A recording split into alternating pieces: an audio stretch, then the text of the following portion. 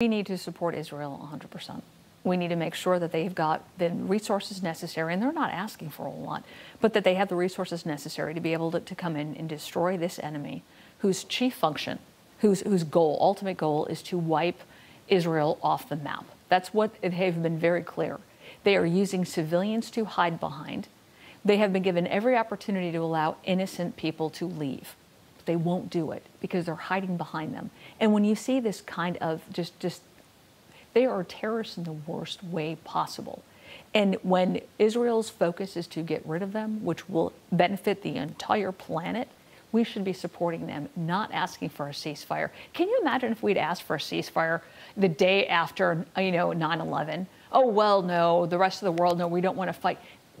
Look, when evil happens, you have to crush it before it's allowed to expand. Yeah, we saw it World War II. On. We're seeing it now. You have got to crush it before it expands. That is what they're trying to do, and the rest of the world needs to get on board with that.